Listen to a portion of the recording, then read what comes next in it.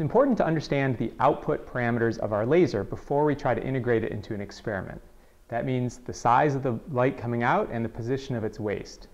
So measuring that is very simple. What we'll need are a few very basic tools, like a ruler and/or calipers. I'm going to use this spinning knife edge, also known as a chopper. I could also use a razor blade attached to a one-dimensional translation stage in place of this, an oscilloscope, and a large area photodiode.